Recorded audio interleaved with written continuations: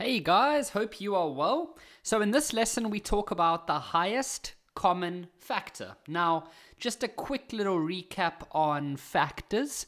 Remember that if I gave you the number, let's say I gave you the number 20, right? And I asked you what are the factors of 20? Well, remember we did it in that lesson and we learned that we should always say the number 1 and the 1 goes into 20 times. Then we try the number 2 and the number 2 goes into 20 10 times.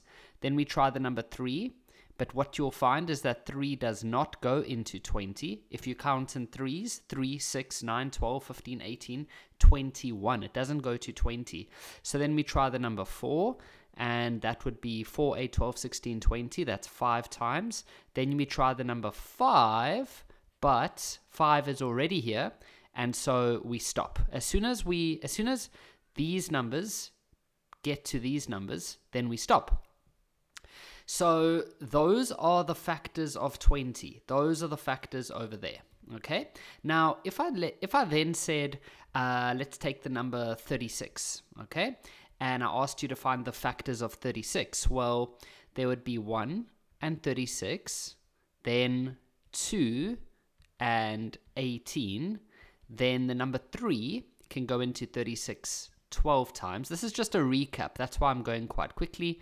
4 can go in 9 times. 5 cannot go into 36. 5, 10, 15, 20, 25, 30, 35, 40. It doesn't go to 36. The number 6 can go into 36 6 times. So you can actually just take one of these 6s out, or you could leave it there. It doesn't really matter. But if they asked you what are the factors, you would just go 1, 2, 3, 4, 6, 9, 12, 18 and 36. Okay, you could just write it like that. So if I then asked you this, listen to that carefully.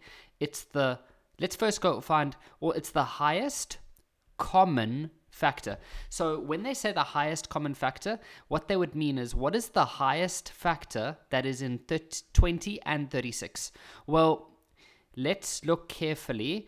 It looks like it'll probably be the number 4, right? The number 4 is the biggest number that I can find that is in both of them, because there's a 4 here and there's a 4 here. Unfortunately, there isn't a 5, there isn't a 10, and there isn't a 20 in this one over here. So what is the biggest or the highest number that is in both? And that would be the number 4. You see it here. It's in this one and it's in this one. So that is what we call a highest common factor. But now, this was really easy because we used smaller numbers. But when we start using bigger numbers, that's going to start becoming more difficult to do. And that's what the point of this lesson is going to be. I'm going to show you cool ways of how you can find the highest common factor for larger numbers when it isn't possible to do it like this very easily. When I say here that we will be using 2 methods, it's actually the same method. It's just the one you can use your calculator and the other one you can't, just so you can get an idea of how both of them work. It will give you a much better understanding. Okay, so all I want you to do, they want us to find the highest common factor, right? Like we looked at over there, highest common factor. We just call it the HCF. But all I want you to do for now is just take these 2 numbers and break them down like we've done in quite a few of the lessons before this. Just break those numbers down, okay? So we're going to break 1,080 down. So 1,080 you could say is the same as 540 times 2. And then 540 you could say 54 times 10. And then the times 2. Then the number 54 you could say, for example, 27 times 2. The number 10 is 2 times 5, and then the number, this is just a 2. Now, you cannot break these numbers down anymore because they are prime numbers, but the number 27 could still be broken down into 9 times 3, and then we've still got the 2, the 5, and the 2, and then the number 9 can be broken into 3 times 3. So we've got that, and then the 3, the 2, the 2, the 5, and the 2. So 1080 can be broken down into that. So I'm going to simplify that now as 2 to the power of 1, 2, 3. So there's 3 2's, okay? So I'll do it like that. And then the number 3, there's 3 of those, and then 5. So this still gives you 1080, but we're just writing it in a simplified way. Okay, now we're going to take the number 360, and we could, for example, say that that is 36 multiplied by 10, which is the same as, you could say 9 times 4 or 6 times 6.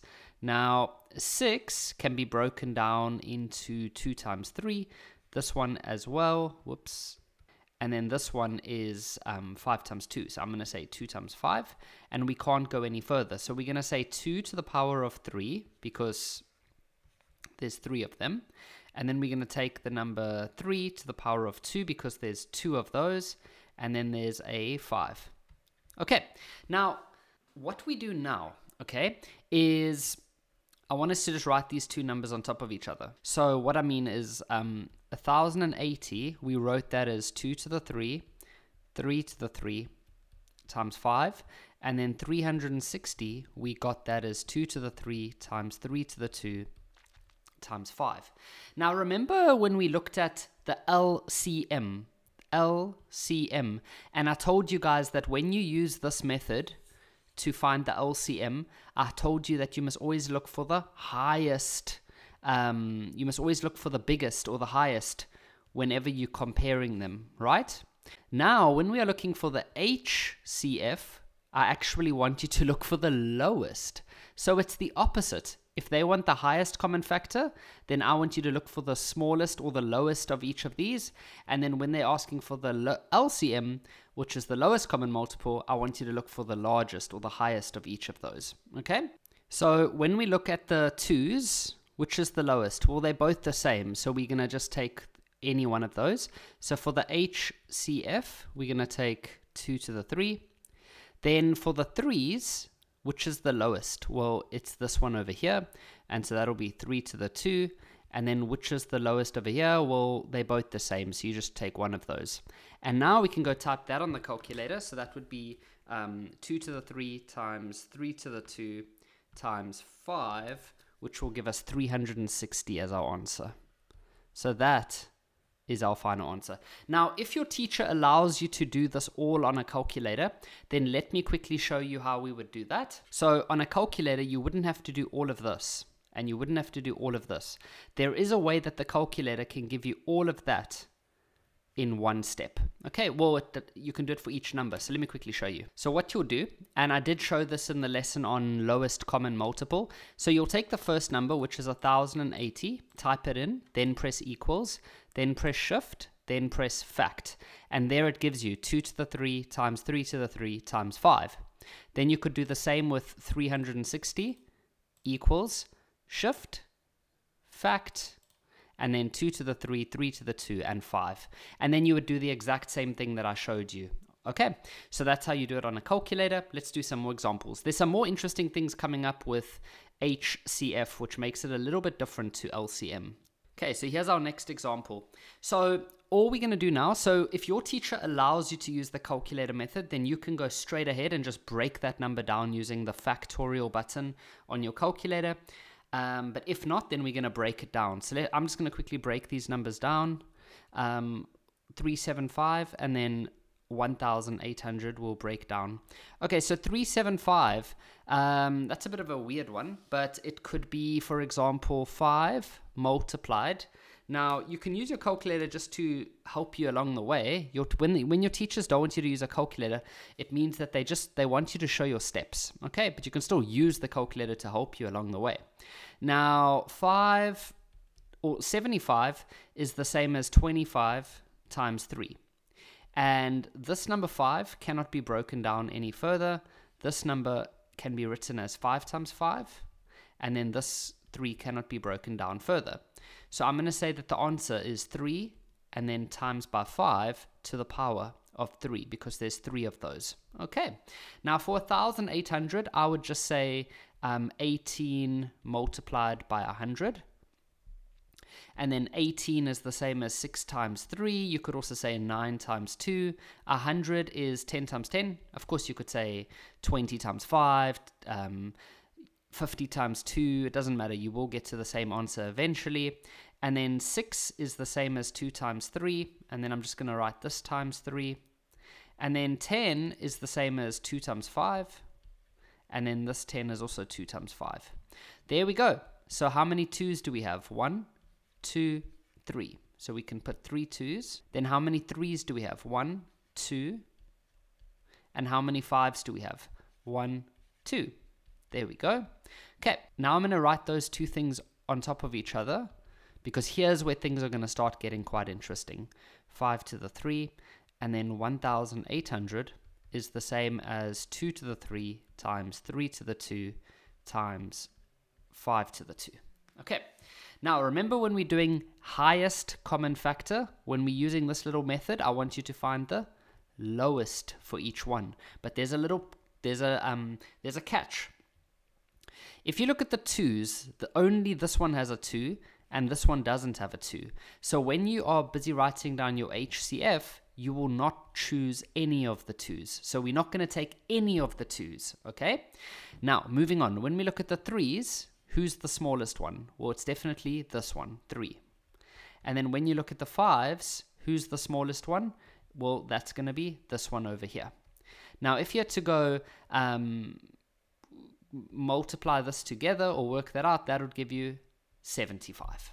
And now, obviously, the second method, I'm not going to show you, because by now you should understand that would just be when you're allowed to use a calculator, and so you wouldn't have to do any of this and you wouldn't have to do any of this. You would just use the fact button on your calculator and it will give you those. Once you have those, then the rest is the same. Okay, here's our last example. So I'm going to start with the number 300 and I'm going to break that number down. So that would be 3 times 100, for example. Now 100 is the same as 10 times 10. And then each of those 10's I will write as 2 times 5. Okay, now that will be 2 to the power of 2, because there's 2 of them. And then times 3, and then times 5 to the power of 2. Then the number 480, I'll do over here. I'll write that as 48 times 10, for example. 48 I will write as, you can do that as like 8 times 6, or 12 times 4. I like that one. 12 times 4. Doesn't really matter. And then multiply by 10. And then the number 12 you could write as 3 times 4, or 6 times 2 times 4. And then the number, okay, I'll break the rest down just now. Okay, now I'm going to quickly move this up because I'm not done yet and I'm running out of space over there. Okay, so the number 3 I'm going to leave. The number 4 I'm going to change to 2 times 2. I'm going to do the same with this one over here. And then this I'm going to change to 2 times 5. Now these numbers are prime numbers, so they cannot be broken down any further. And so we will write it as 2 to the power of 1, 2, 3, 4, 5 times by 3 times by 5. Okay, so now we've got both. So for 300, we have 2 to the 2 times 3 times 5 to the 2. For 480, we have 2 to the 5 multiplied by 3 multiplied by 5. So remember, for the highest common factor, we're going to choose the lowest for each category. So which is the lowest 2? 2 to the 2. Which is the lowest 3? Well, they're both the same, so just choose any one. And then which is the lowest 5? Choose that one over there. Now this part you can just use a calculator, and the answer will be 60. And then, of course, if we were allowed to use a calculator, then you would skip this, and you would skip this, and you would simply go and do the fact button on your calculator, and it will immediately give you that, and it would immediately give you that over there for the 300.